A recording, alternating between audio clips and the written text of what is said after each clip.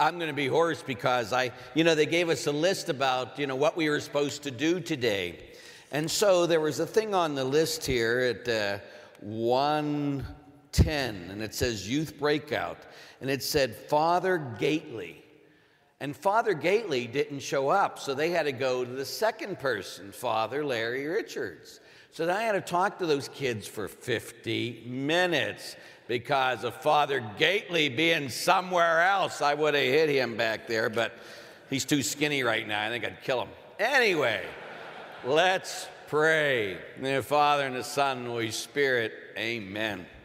Great God of love and mercy, set us on fire that we may do your will and spread your word. We beg you these things in your most holy name, amen. Mary, Mother of Jesus, pray for us. Good Saint Joseph, pray for us. In the Father, Son, Holy Spirit, amen. Okay, what I'm going to talk about is Be a Man Who Changed the World. It's the last chapter in my book, Be a Man, if you haven't read it. And, it is funny, the people that I'd go, like, especially for Lent, for whatever reason. I was walking through Minneapolis Airport one day, and Father Larry Richards, I go, yeah, don't hit me. Why? What's the matter? He goes, me and my son read your book every Lent. It's our third Lent for doing it. I said, have you done all 30 things in the book? No. We haven't read the book. Go read the book and do the 30 things. Because at the end of each chapter, there's 3 things you must do to be a man. And at the very end, there's 30 things. We take them all, and they have nice little check marks. So you have to check each one. If you read it, but you didn't do that, go back and read it. Anyway, be a man who changes the world. Gentlemen, you do realize that for Catholics, we're great doing the first thing that Jesus said, but not the second. Jesus said, come and follow me. Isn't it great? Yeah, okay, Jesus, I'll follow you. That's why we're all here today. Oh, I got the Holy Spirit. Everything's fine now. I'm blessed. But no. But then he says, go and make disciples. So, gentlemen, I want you to think about the people you've brought to the devil in your life. You know what I'm talking about? So everybody here has brought someone to the devil. Meaning that when you weren't married, or those who aren't married and you had sex with your girlfriend, you brought her to the devil, right? I tell my boys all the time, they'd say, Father, I'm having sex outside of marriage. And I'd say, are you? Why? Because I'm in love, Father. I say, you love her a lot? Yes, I love her a lot. Well, every time you have sex with her, you kill her soul. So if after you have sex with her and she goes and she dies, and after she goes and she dies, she goes to hell. And it was your fault because it says no fornicator went into the kingdom of heaven. Correct? So because you sat there and you had sex with her, you killed her soul. If you're a true man, you'll do everything to save her soul. So let's say you had sex outside of marriage. Okay, you just took someone by the hand and said, come here. I want you to know who I'm following now. Satan. You told a dirty joke. You gossiped with somebody. You sat there and you went golfing with someone instead of going to Mass. Every time you sin with somebody, you went out and got drunk with them, you got high with them, you take them by the hand and say, come with me. I want you to know who I'm following now, and I want to introduce you to him. Satan. Now, you really hate my guts, don't you? Because everybody here has brought someone to the devil, I promise you. If you don't think so, it's because you have pride. You've brought a lot of people to the devil. You just don't even know it. So if I've asked you how many people you've brought to... See, didn't I tell you those other priests are so nice? Father Gately's like a living saint. And then you got me coming up after him like, oh, please, except when he was picking on me. He will go to hell for that later. But anyway, all the things, and you did this, and you did this, and you did this. But you picked on Father Larry Richards. Go to hell. Anyway, just so you know. The reality is, all of us have brought people to the devil. So if I was to ask you, how many people have you brought to Jesus Christ? How many people can say that I know Jesus Christ because of and instill your name? Put your name in that. Because what's going to happen, one of the questions God's going to ask you and me when we die are, where are your brothers and sisters? Did you bring anybody else with you? And you can't sit there and say, oh, well, no, it was hard enough for me to get here. That's the problem. Our job is when we give our life to Jesus, I'm going to give you a second to do that in a minute, you take, Jesus puts us in the lifeboat, and we're in the lifeboat, and all these people are around us dying. You can't sit there. Do you know why most people died when the Titanic sank? There was enough boats for everybody, but the people that are already on the boats, they wouldn't go back to help anybody else. So all those people died because of people's selfishness. Well, there's people dying around you all the time. Our job is to grab people, pick them up, and get them in the lifeboat. So the way we change the world is by changing people one at a time and bringing them into this relationship with Jesus Christ. But we can't do that. You know, I'm on the radio every week up here, I'm guessing, and I'm on Open Line on Thursdays. And it's a live call-in talk show from 3 to 4.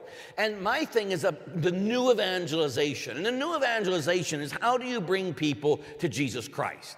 Because that's the point. But before we can bring people to Jesus, we got to make sure that we're with Jesus, that we've surrendered our life to Jesus. Now, again, you can know a lot about Jesus. These other speakers, you know, both these priests are good holy priests, and they gave great talks.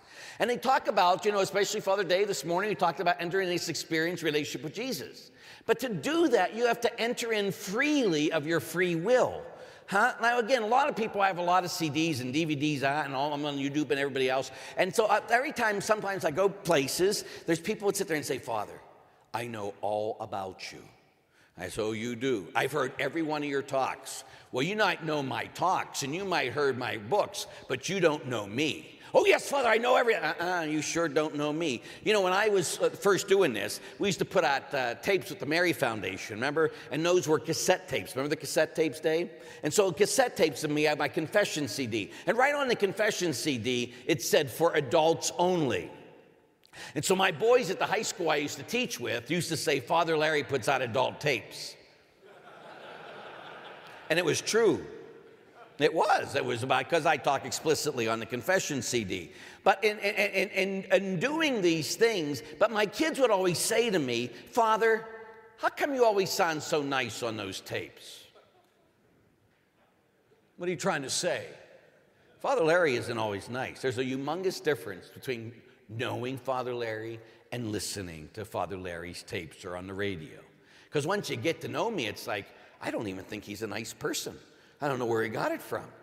You know, again, I'm very, very, very, very, very, very beyond human. You know, talk about, you want to know how bad I am? Just so you were wondering. I'll tell you how bad I am. Last Saturday I spoke in Green Bay, Wisconsin, and I was doing a men's conference. So I'm getting on, you know, and I've been sick and everything else these last weeks, and I just, you know, I'm getting on the plane in Detroit to get to Green Bay. And so the first class gets called in. I'm not in the first class. I can be because I'm a platinum flyer normally. And then our class gets in. And as we're walking in, this guy literally pushed me aside and went in front of me. All the people behind me were saying stuff.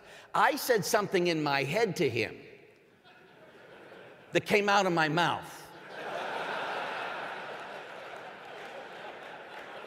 And it wasn't very good.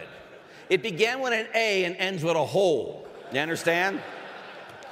So here I am, full clerics. Father Gately wouldn't say anything like that.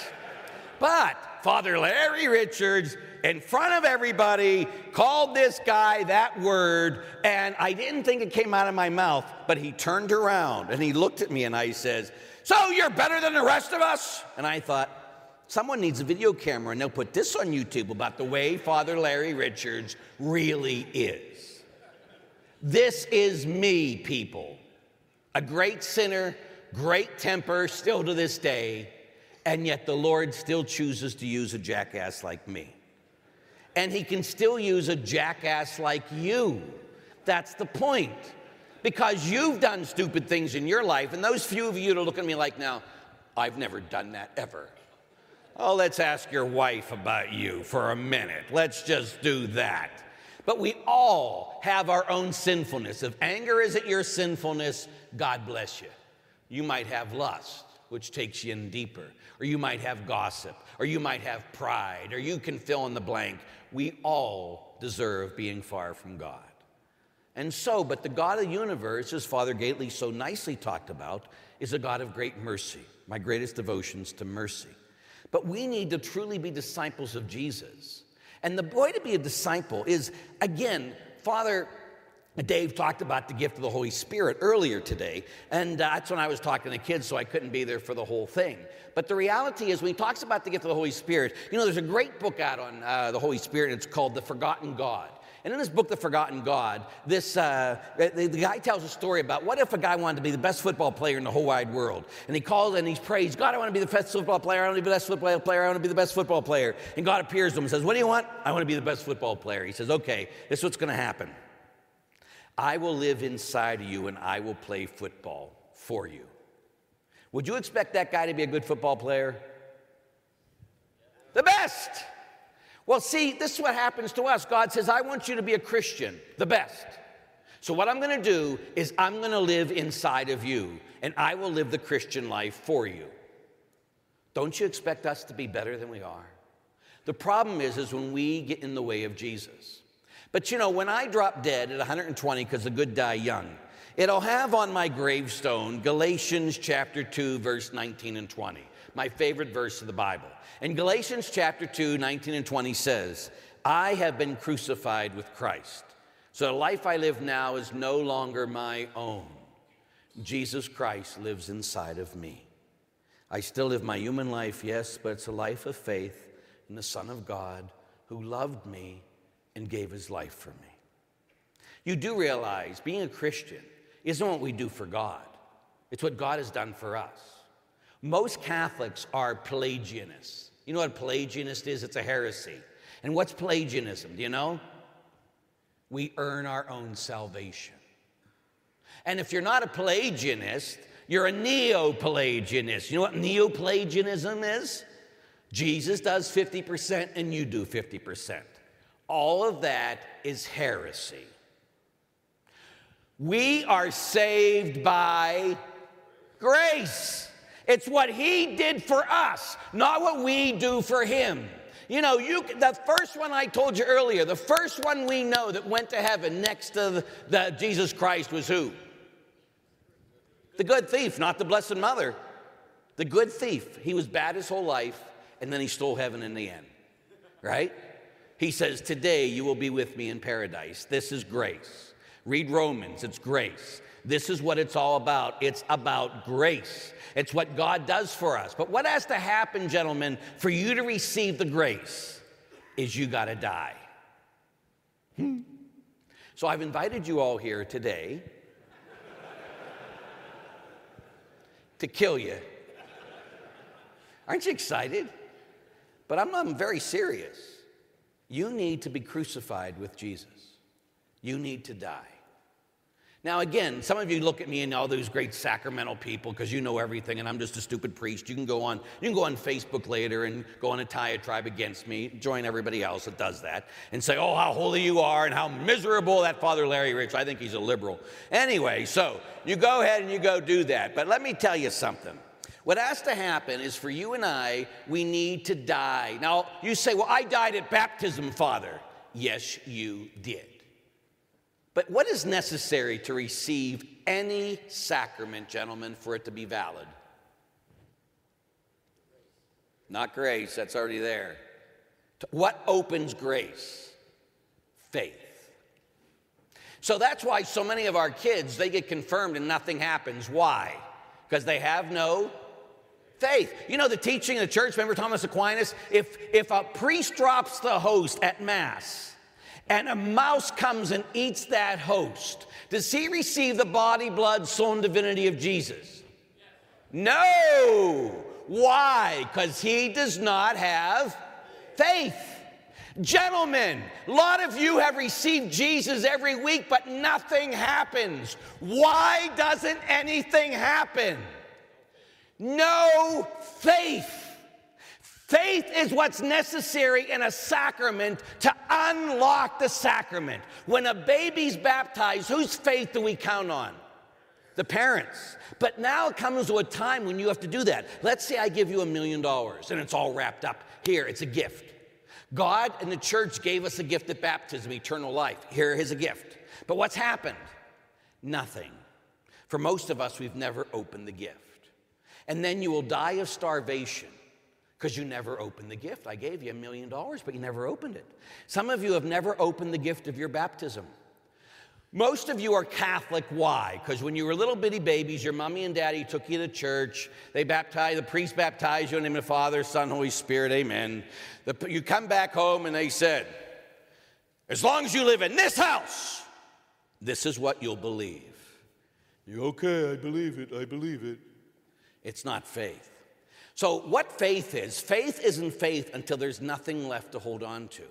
So faith encourages us to die, to let go of the rope, to let go of our life, to say, God, again, the way you can tell if you have faith is everything is under the lordship of Jesus.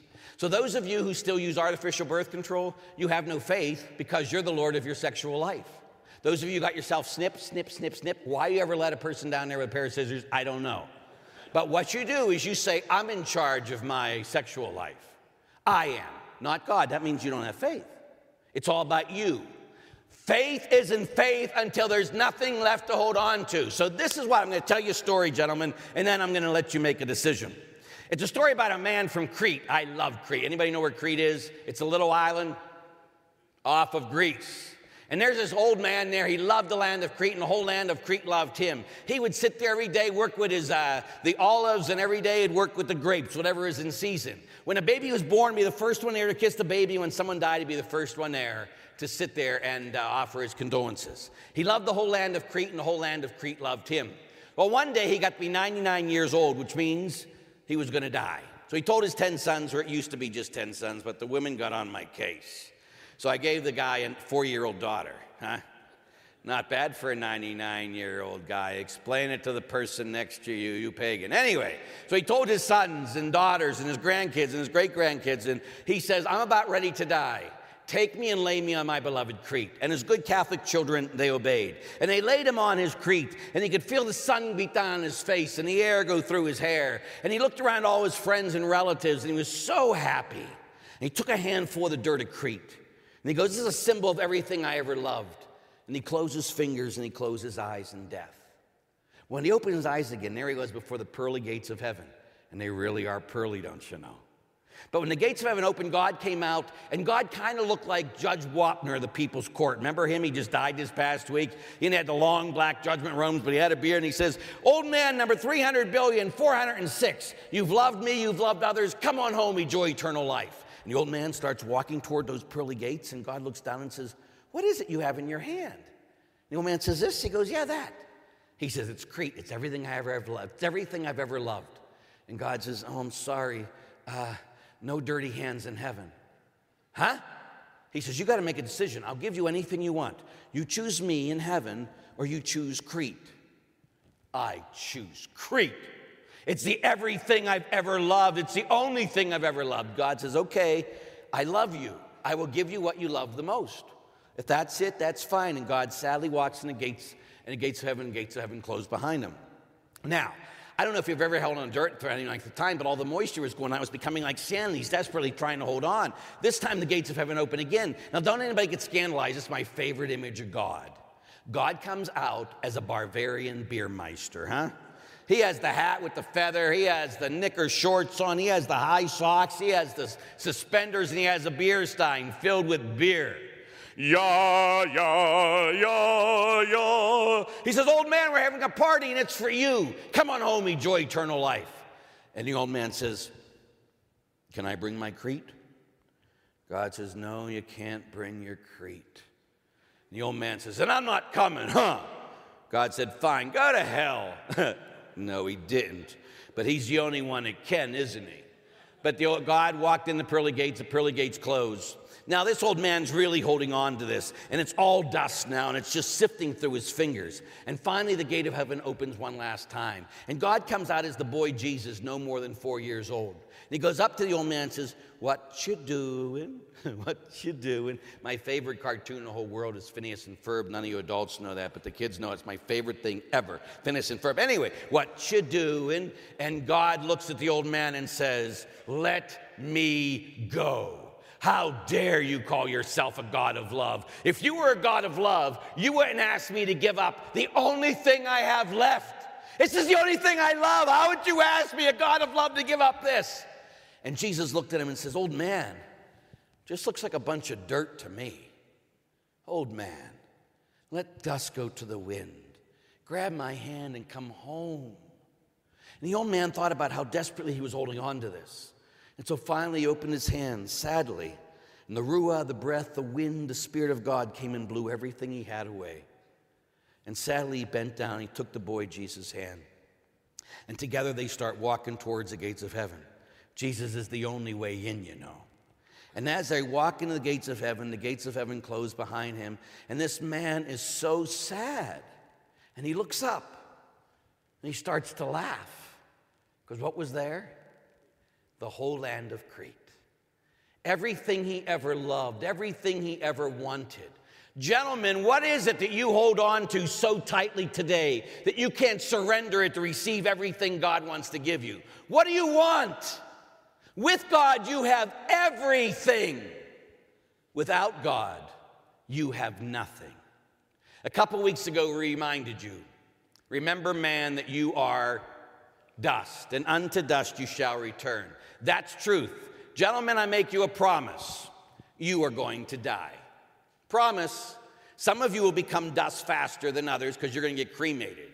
I don't want to burn anyway after I die, but go whatever with you like.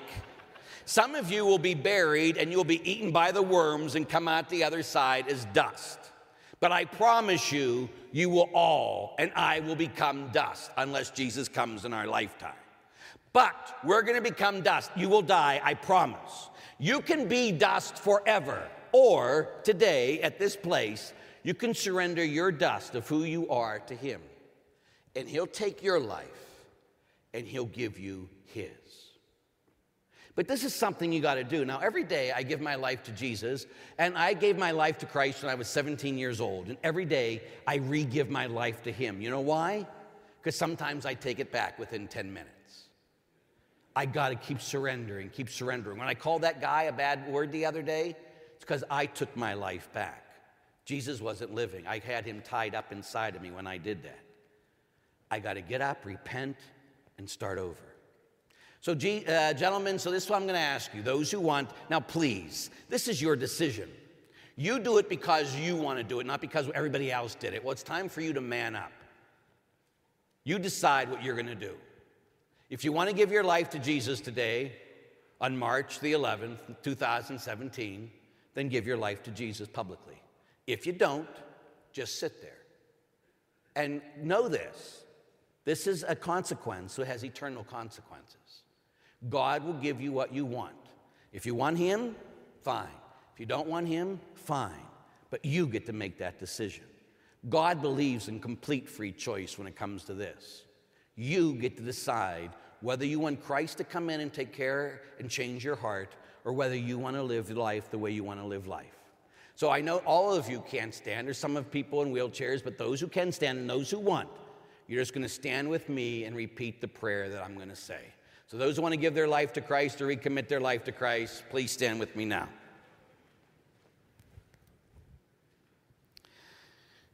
In the name of the Father, and the Son, and of the Holy Spirit, amen. Lord Jesus Christ, I acknowledge that I am a sinner, and I am sorry for my sins. Please forgive me. Come into my heart. Take control of my life. Be my Lord and God and Savior.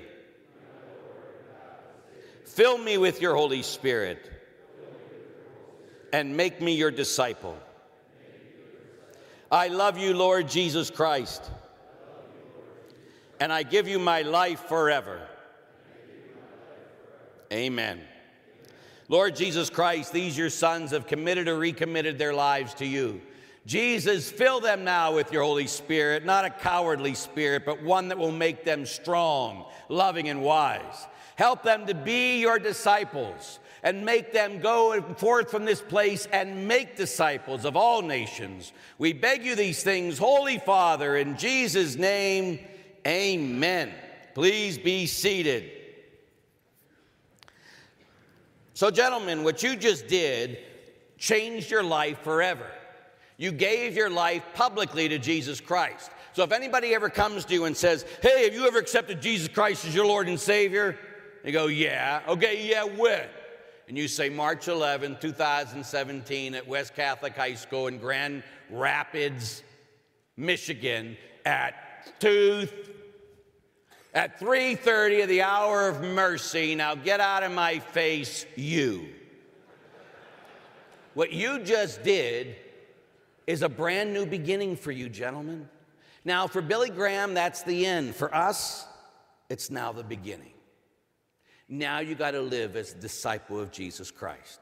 Now, I'm going to tell you what you have to do to be a disciple, okay? Before you can make disciples, you got to be a disciple. The first thing you got to do to be a disciple of Jesus is you have to sit at the feet of the Master. What's the first thing you got to do? That means that you pray every day. You spend time with Jesus. You don't try to pray, gentlemen, every day. You pray. And you go to the Word. I have this saying. You already heard it. I didn't preach on this because I preached on it last time I was here. No Bible, no breakfast, no Bible, no bed. You start your day reading the Word of God, and you end your day reading the Word of God. You begin your day with God, and you end your day with God. Now you're sitting at the feet of the Master.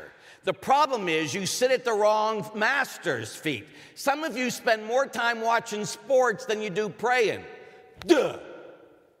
You know, nobody gives a damn about you and your sports. Do you know that?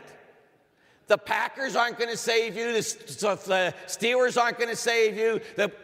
No one's going to save you. They don't care. But you waste so much time. You can tell you belong to. You walk in your house, and what do you see? Do you see a crucifix, or do you see an emblem for a sports team? How very sad that most of us sit at the master of the sports. Or some of you, your master has been money. Or some of you, your master has been your health and your body and your ripples in your stomach. I don't care about your six-pack. I have a case. But that whole reality is you spend your time and energy. Gentlemen, what you love and who's your master is who you spend time with. So you have to sit at the feet of the Master. You just gave your life to Jesus Christ. What does that mean? You died. Your old life is over. Now, the devil will love to keep you focused on yourself and focused on your past. It's done. You just gave your life publicly to Jesus. Now you live and you focus on Jesus and you focus on the future. So now every day you spend time sitting at the feet of the Master, Jesus. You pray and you read his word, because this will tell you how you are to live. So the first thing you got to do is sit at the feet of the Master. The second thing you got to do is you have to sit at the feet of the Master. You got to what is the second thing you got to do? You got to have the thoughts of the Master. You got to think like the Master, huh? And to do that, meaning that you have to start thinking the way God thinks, right? That you got to start thinking not about the way a Democrat would think or a Republican would think. You think the way Jesus thinks. You got to have his will. You got to have one purpose in life. You know, Father Gately talked about, I wear this thing. I've given my life to Jesus through Mary many times. When I first got ordained, I gave my life to the Blessed Mother. And every year on my anniversary, I go back and re-give my priesthood and my life to the Blessed Mother. Now, I wear this chain on my hand to remind me I am a slave of God, right? So what does a slave mean? It doesn't matter what I want. I exist to please him. I exist to do his will. When you become a disciple of Jesus, you got to think that way. I exist to do God's will. Period. So again, that's why when you're praying, you got to listen. That's why you got to go to his word so he can tell you what he wants you to do. But you need to sit there and become a slave of Jesus Christ. Become a slave, whatever that means. And then you got to listen so he can tell you. And then finally, so the first thing you got to do is you got to sit at the feet of the Master. You got to think like the Master. And the third thing you got to do is you got to be transformed into the Master. What's the third thing you got to be? Transformed into the Master. Now, what does this mean? Most people think to be a Christian means you're trying hard to live a moral life. That's a lie. Just is.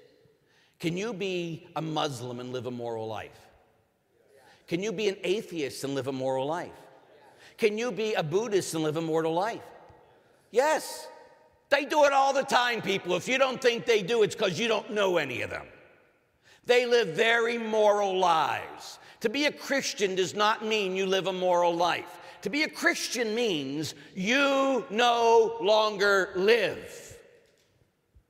Jesus Christ lives inside of you.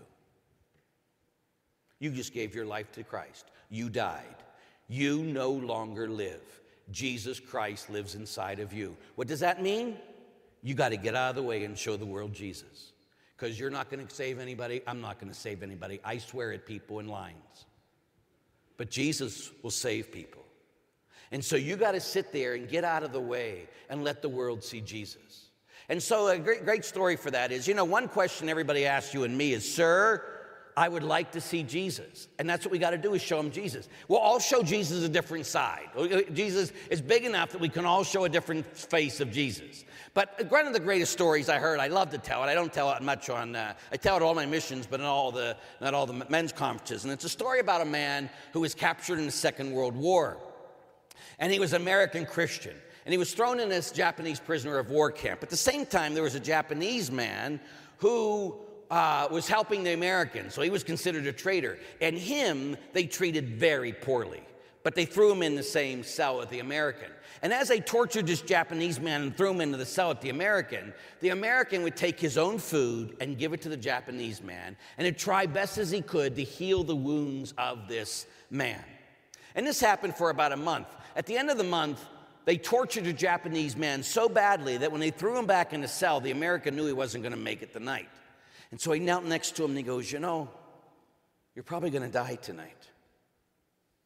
But if you just surrender your life to Jesus, you will live forever. You know what the Japanese man said to the American? He said, if this Jesus is anything like you, I can't wait to meet him. Gentlemen, could your wife say that about you? Oh, honey bun. If Jesus is anything like you, I can't wait to meet him. You in high school, could your friends at school, the people you pick on, could they say, oh, Joe, if Jesus is anything like you, I can't wait to meet him? Could your neighbors say that about you? Oh, so-and-so, if Jesus Christ is anything like you, I can't wait to meet him. Could your kids say that about you? Boys, could your parents say that about you? If you're an employer, could your employee say, if Jesus Christ is anything like my boss, I can't wait to meet him? Because what a Christian is, gentlemen, is another Christ. Our job is to bring the world to Jesus Christ. And we do that by getting out of the way, right? That's what we got to do. And so once you and I decide, okay, we've done the first part. I've given my life to Jesus Christ publicly today. My life is not my own. I have been crucified with Christ. I have died. From this moment, for the rest of my life is a new beginning. The past is gone. It's over with. It's done. I have been redeemed by the blood of Jesus. So for the rest of my life to be a disciple, I will sit at his feet every day. I will think the way he thinks, and I will be Christ in the world to others. Once you start doing that, talk about changing the world, gentlemen.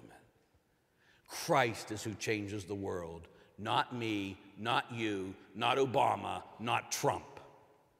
Jesus Christ changes the world. And the reality is, he is in you and me. Now, the problem is, a lot of us curse darkness. Oh, we love when we get to watch speakers that say how bad it is. Yep, life sucks, gentlemen. So what? You ever been in a dark room, and no matter how dark the darkness is, it's intense darkness, if I come here and I light a match and I light a candle, no matter how intense the darkness is, it can never conquer the light. The light is always stronger. So are you part of the problem? You curse darkness? Because cursing the darkness just increases darkness, and it envelops you with darkness. Or are you the light in the darkness? Jesus Christ said about us, we are the light of the world. The way we bring light to the world is we get out of the way because the light of Jesus Christ is inside of us. You know, people ask me all the time, Father, where do you get your energy? You know where I get my energy? The Holy Spirit sets me on fire, and people come to watch me burn. That same Holy Spirit has been given to you, gentlemen. You can sit there and hide it and say, oh, I have to take care of myself and go to hell. Or you can sit there and be the light of Christ in the darkness and bring the light of Christ to the darkness of the world. It doesn't help at all as we do is judge everybody else. John 3:16 says, God so loved the world. And John 3:17 says, God did not send his Son into the world to condemn it, but to save it. What is your job when it comes to the world, gentlemen? Save it. Stop cursing the darkness. You know, the people that pick on Pope Francis, I say, you know what you are? You're an accuser. And what does an accuser? Who is the accuser? Satan. So when you go against a light in this world because he doesn't have the same theology as you become an accuser. You follow Satan.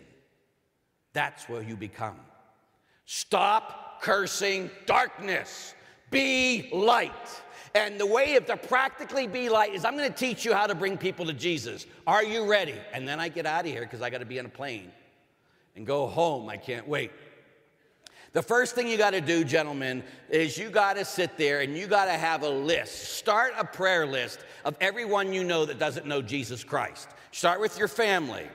But start with people you work for. And I want you to start praying for these people every day. Because, gentlemen, the greatest thing you can do for anybody is pray for them.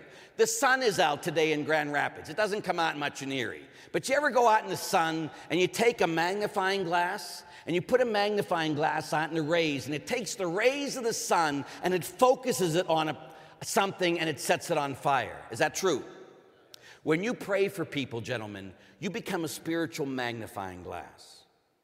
And when you place yourself over them, the grace of God, which is everywhere, focuses through you and sets them on fire. If you want to go to the next level, you start fasting on bread and water on Fridays for them. People in your family that go to church, it's because you're not fasting the way you need to. You start fasting on bread and water, and you start praying for them. You have their name. You put your hand over their name every day. Jesus, bring them to a knowledge of you. You fast and pray. You become this powerful spiritual magnifying glass. You watch what God does. So the first thing to do to bring others to Christ is you pray for them. The second thing you got to do is you got to love them. What's the second thing you got to do? Love them. You got to love them so much that they think there's, Teresa, a little flower, as Father Gately talked about nicely. She didn't like someone in the convent. You know, saints didn't like people either. She struggled with depression, clinical depression. But there was a woman in the convent, another nun, that she couldn't stand. So what did she do? She acted as if she loved her more than any of them. She went out of her way to be nice to this woman. And one day the nun comes to her and says, Sister, what is it about me that you like so much? And she hated her guts, but she loved her for Christ. You and I got to start loving people. So the first thing, and you got to do it in this order. Do not get it out of this order. You pray for them, and then you love them. And then what's the last thing you do to witness to others, to bring them to Christ? You tell them. And what do you tell them? You tell them about what Jesus has done for you. And that's called a witness. You give witness about what Jesus in his love has done for you. So you should be able to have a story about, this is the way I was before Jesus, and this is the way I am now. And you don't just push it on them. You ask the Holy Spirit, you pray the Holy Spirit every day, give me the opportunity to bring this person to you. And then he will. And don't shove it. I can't stand these people. They meet somebody and you're living in sin, you could go to hell. I'm just doing a spiritual work of mercy, Father. You keep your mouth shut unless they know you love them. Period. Don't you tell anybody anything unless they know you love them. So you pray for them, you love them, and then you tell them. And then they can come to Christ. And now I've used this for 30 years, gentlemen. I promise you it works. The reality is that when I sit there and we talk about Jesus created you and me, not just to take care of our families, but to take care of the world. The world is in darkness. And the world is in darkness because of us. We need to be this light in the darkness. And you do that by being disciples and by making disciples. So if you and I decide today, here's 1,200 men in this room. If us 1,200, you do realize Jesus changed the world with 12 men. And one of them was messed up and betrayed him. Jesus changed the world with 11. And then he brought on another later after the resurrection. But if Jesus can do anything with 12 men, what can he do with 1,200 men who want to live their life for Christ and Christ alone, who have become slaves for Christ and Christ alone, whose goal in life is to bring everyone they know into a relationship with Jesus, whose goal in life is to, instead of cursing the darkness, of lighting a light in the midst of the darkness and changing the darkness into light. You have the power. Because remember, Jesus says, go and pray that the Holy Spirit will come upon you. And Father David already prayed for that for you, did he not? And he said, and you will receive power when the Holy Spirit comes upon you. Why will you receive power? Then you will be my witnesses. So, gentlemen, go out and be light. I make you a promise, gentlemen. I'm going to be done 4 minutes early. Aren't you excited? But I make you a promise every day for the rest of my life. I'm going to pray for you at least twice a day. I promise. But I ask you, as Father already asked you, if you would pray for me. Because let's be really real here, huh, gentlemen? You've never met a more arrogant priest in your life, have you? You didn't like some of the things I said, did you? You thought a priest shouldn't do that. I know. The devil has already asked for me. And if you would please promise, if you have a prayer list, to put me on it and to pray for me. If you're on Twitter or Facebook or LinkedIn, you go to Father Larry Richards, I'll send you a scripture every morning and every night. But gentlemen, what I need more than anything is your prayers. Men need men. I need you. And I promise you that I too will pray for you every day. You got it? Get it? Gonna live it?